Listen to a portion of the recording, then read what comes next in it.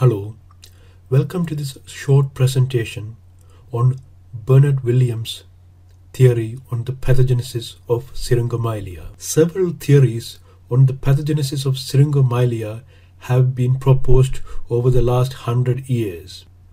These include inflammatory, degenerative, vascular, hydrodynamic, and so on.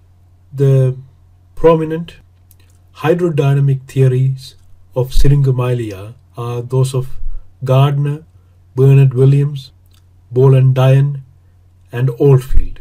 The theories of Gardner, Boland-Dian, Oldfield are easy to conceptualize. However, Bernard Williams' theory causes some confusion because of different interpretation of his work by different authors. In this short presentation, I will try to highlight the important concepts of Bernard Williams' theory. Bernard Williams was a neurosurgeon in Birmingham, United Kingdom. While he had not held a formal academic appointment, he had done extensive and important research and particularly well known for his work on Syringomyelia. He passed away at the age of 63 in 1995 following an accident while riding his motorbike. Let's first of all look at the anatomy.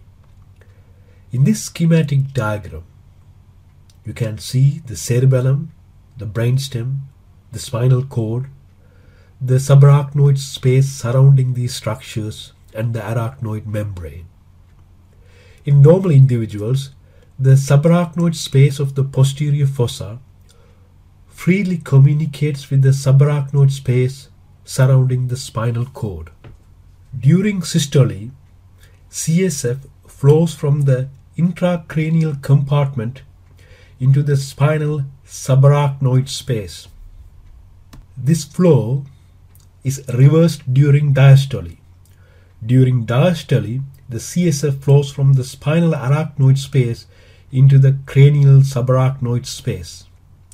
According to Bernard Williams, in patients with Chiari-1 malformation, there is adhesions in the arachnoid space at the craniocervical junction, or there is early tonsillar herniation that acts like a one-way valve.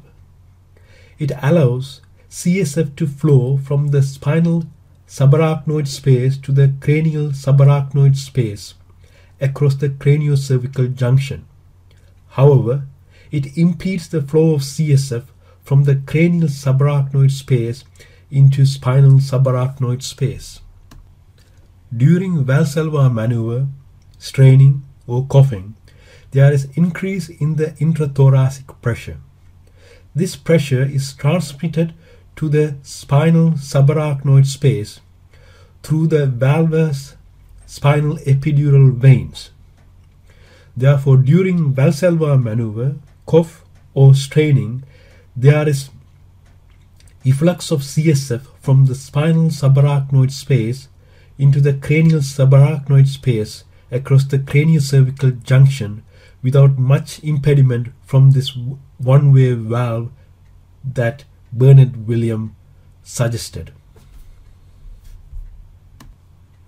However, the return of the CSF from the cranial subarachnoid space into the spinal subarachnoid space is impeded by adhesions or the early descent of tonsils at the craniocervical junction. This leads to momentary increase in the intracranial pressure compared to the pressure in the spinal compartment. This in turn leads to a vector of force that pushes the tonsils further down, exacerbating the Chiari malformation. According to Bernard Williams, the decrease in pressure within the spinal subarachnoid space would cause suction on the spinal cord, leading to creation of syrinx. This was the suck aspect of his theory. He also went on to propose that the sudden changes in pressures during Valsalva maneuver or coughing would lead to extension of the syrinx. This was the slush aspect of his theory. I would like to thank Professor Spyros Sgouros for his feedback and advice during the preparation of this short presentation. I hope you have found this short presentation useful in understanding the key concepts of the theory of Bernard Williams regarding Chiari malformation and in particular Syringomyelia.